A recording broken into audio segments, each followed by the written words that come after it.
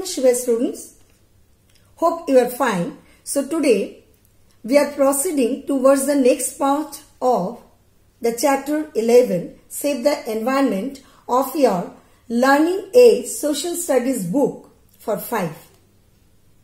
Today we will learn the different forms of pollution, the reasons that are responsible for the pollution, and the small steps that we should take to control this pollution.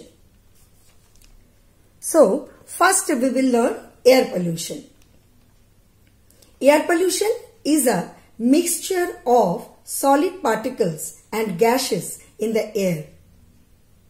Our environment has a fine balance of various gases, and oxygen is one of the main components of it. The air in Earth's atmosphere is made up of approximately 78% of nitrogen and 21% of oxygen and small amounts of other gases too, such as carbon dioxide, neon and hydrogen, etc. All the living organisms require oxygen to breathe, but the air is polluted due to the excessive use of fossil fuels like coal and petroleum, etc. Now, what is fossil fuels? Fossil fuels are primarily coal, fuel oil or natural gas formed from the remains of dead plants and animals.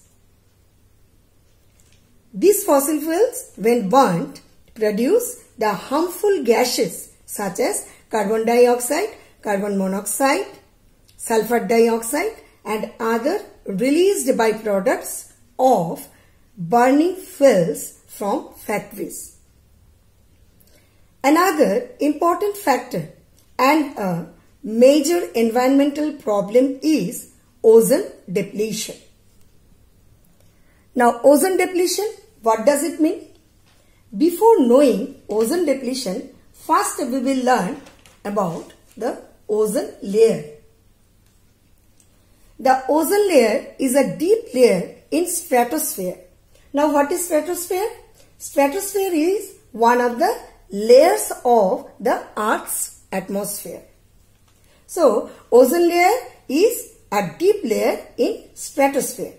Now, what is the activity of this ozone layer? Ozone layer absorbs most of the harmful ultraviolet rays of the sun to reach the earth. Ozone layer is the layer of stratosphere that absorbs most of the harmful ultraviolet rays of the sun to reach the earth. And these harmful rays can cause many harmful diseases like eye damage, skin problems and even cancer also. And ozone depletion? Depletion means a reduction in number or quantity. For example, when forests get cut down, we say the depletion of forest. So, ozone depletion is like that. So, ozone depletion is primarily caused by human activities.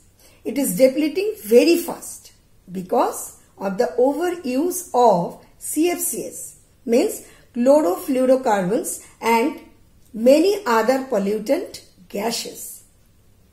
These chlorofluorocarbon gases contain carbon, hydrogen, chlorine and fluorine. Clear? So, ozone is a gas in the atmosphere that protects everything living on the earth from harmful ultraviolet rays of the sun, and without the layer of ozone, it would be difficult for anything to survive on the surface. Now, the scientists have observed big holes in the ozone layer which directly affects on human health and other organisms also. Now, see the holes in ozone layer.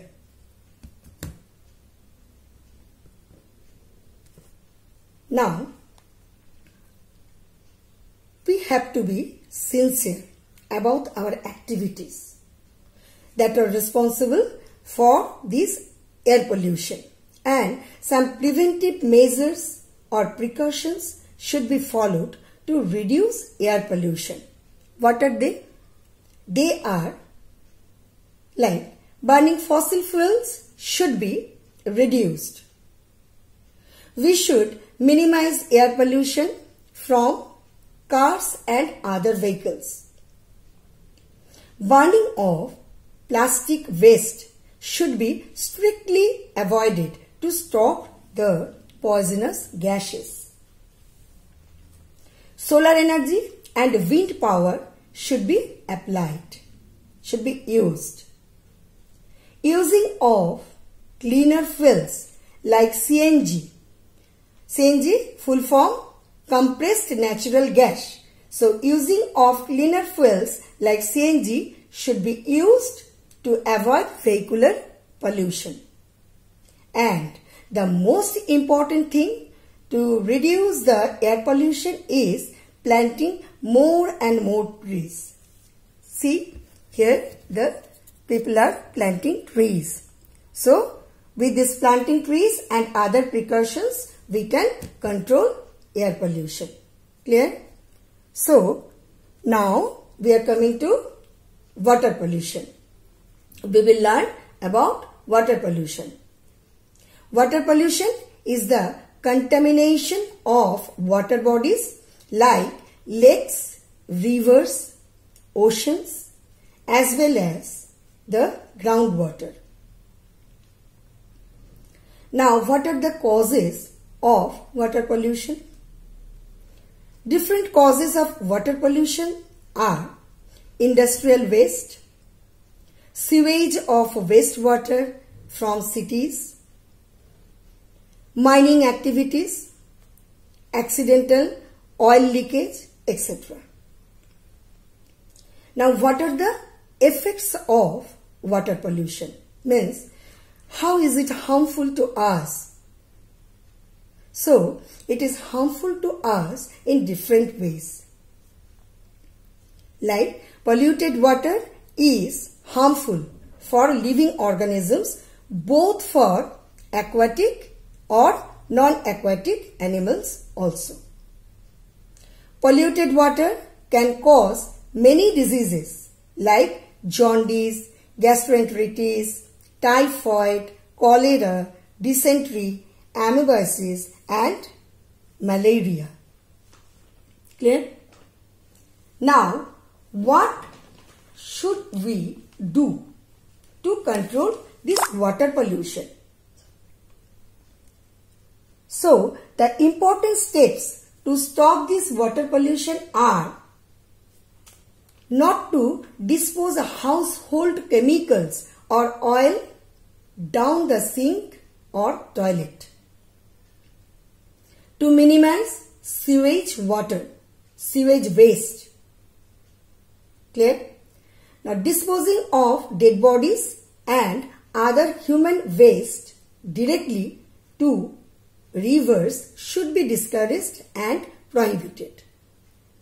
All chemical wastes should be disposed of at a designated place.